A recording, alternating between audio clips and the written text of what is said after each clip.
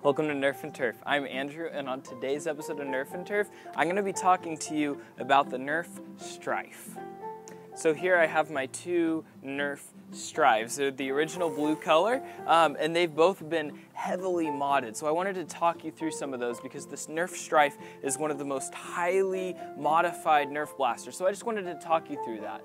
Heads up before I get into that is that I do have a full rewire guide for the Nerf Stryfe, and I'll go ahead and throw that link in the description, and then at the end of this video I'll make it one of the boxes that if you click on that it'll take you to that video so you can just see how I rewired this Stryfe, just to get the basic overview. But today I'm going to be talking about more of the modifications that I've done to this. So I'm going to start with my first Stryfe.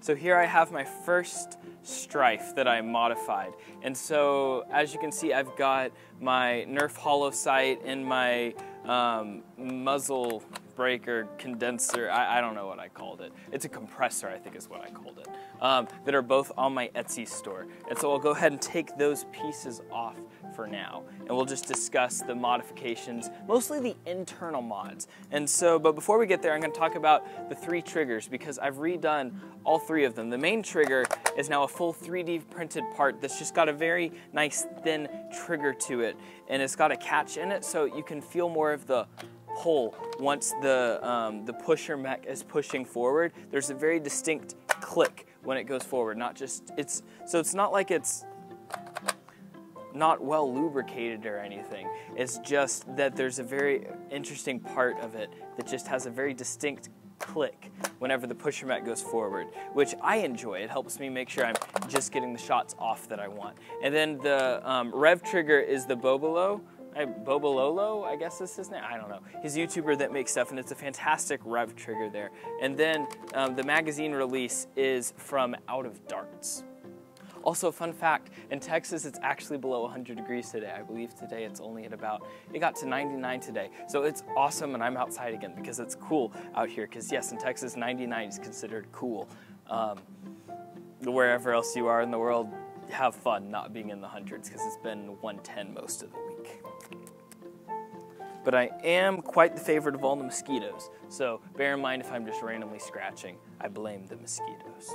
All right, so the other external mod I have here is the thumb screw, and so it's just a very easy screw that you can take off so that you don't have to get a screwdriver out every time you're getting in the battery tray. In here I have 2 IMRs and 2 dummy batteries, and that's getting me, that's about 7.4 volts, which is pretty good. Sometimes I put 3 in there when I really want to get some hard hits, but I did an indoor war recently and I kept it to 2 IMRs just because I didn't want to impale my friends with foam and plastic.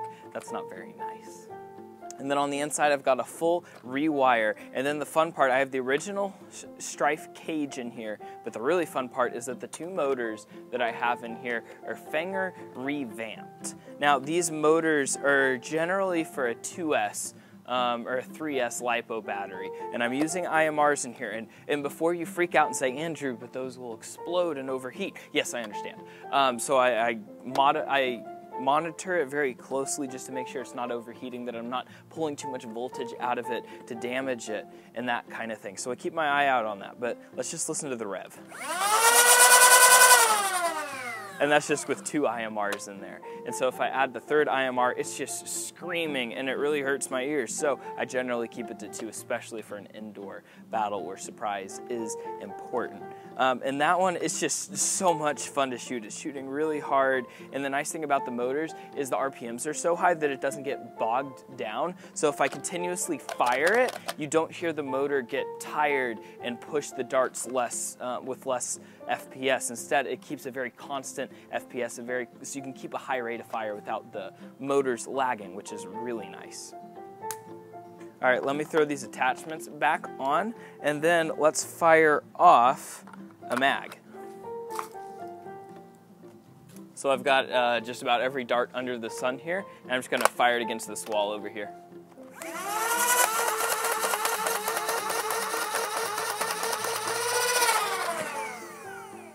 It's so much fun. So I fully freaked out my wife because that's our game room where we watch TV. So, I love you, Hannah. So that's one mag out of there, and I don't know if you could tell, but the motor's kept at a very similar RPM as it's ejecting the darts, and so you couldn't hear any bog down, which was really sweet. You know, I have no clue what FPS that's truly firing. We're in the hundreds, not high hundreds, probably 100, 120-ish area out of there, and so it's quite fun with that. And as you could see, the muzzle here wasn't affecting the dart flight at all because it's so wide that it can't stop the darts. So that's really sweet. All right, let's move on to my other Stryfe. All right, next I have my second Stryfe, which I am excited to talk to you about this one because I've got quite a few of my parts on here. I've got my small iron sight right here, and I love that one because it clicks in very nicely. It doesn't go anywhere, and it's very simple. You don't even have to use it. It doesn't really get in the way because you don't normally use your sights in Nerf. It's mostly for the aesthetics. It's just so small that I know it's there and it's not getting in the way. And then I have my new and improved muzzle brake that's a lot thinner and a little bit longer, but it still doesn't impede the dart flight, which is sweet. And then I have my front foregrip that I recently printed. This is, I think, my second variation of this, just to make sure I have the correct length and that it snaps in there. So I've got that foregrip there that I'm really proud of. And then I've got a magazine release here that I made and printed. All these parts were printed by me.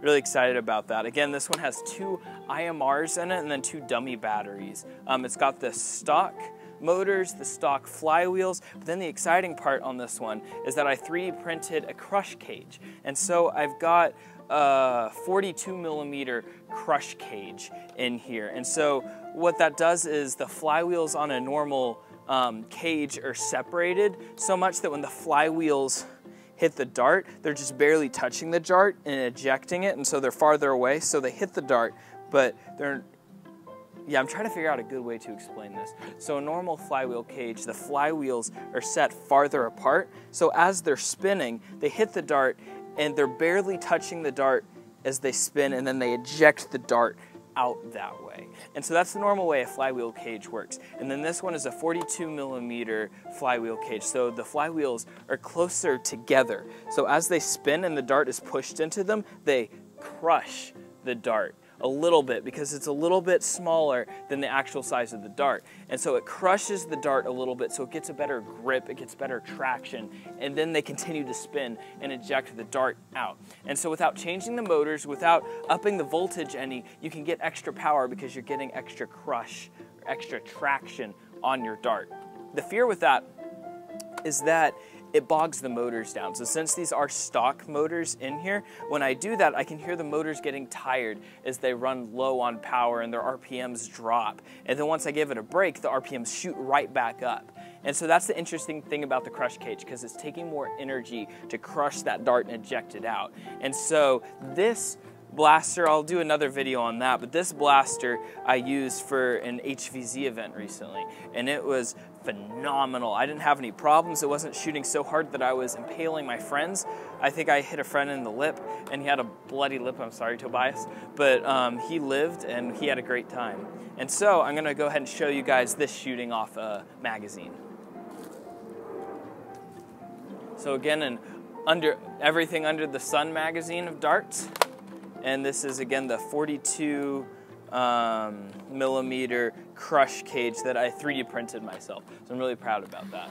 So it's a lot quieter. I don't know if you could hear that, but the motors do start to bog down a bit as you amp the fire rate up. Also, the flywheels are grinding a little bit on the cage, so I still need to refine this cage before I'm gonna sell it to anybody. But the flywheels grind a little bit and they catch on the cage because it's an open cage. But it's really working beautifully, and it's a lot quieter than my other Stryfe since it has the stock motors in the crush cage, so it's quieter, so you wouldn't expect it to shoot hard. And then it shoots so hard it shot the cap off that dart. That is hilarious. But no, I really love this blaster. This one I've been using a lot of. Again, this one I used for HVZ because it was very small. And again, this barrel attachment that I printed, it didn't affect the flight of any of the darts because it's wide enough that it avoids that. but it's still a pretty thin one, all things considered, but it's just wide enough that the darts don't catch in there. So that's one of the reasons I love this blaster. All right, well, that was just a quick video on the two Stryfes that I've done a lot of modification to. Essentially, all the parts on these blasters I 3D printed myself and then fit on here. And so you can check out that Etsy store if you're interested in any of those parts. Or if there's a part I mentioned here that's not on my store, comment below if you want that soon so I can know to prioritize that part so I can start working on it and get that on Etsy pretty soon for y'all. I think a very odd thing for me is I am what Coop772 calls a Springer peasant. I love my spring-powered blasters, but for some reason these Stryfes really piqued my interest. The more I modded them, the more I did work on them, I realized these electric blasters are so much fun to mod, and the performance is really there that you get to enjoy all the work you put into them. However, you know, you're worried about batteries, you're thinking and overthinking, and something electrically could go wrong at any moment, your blaster's dead. So that's just something to keep in mind. Although I still am a Springer peasant, the flywheels are getting to me. I am loving working with these. Hey, well, get on out there and nerf your turf. Have a blessed day. Bye-bye.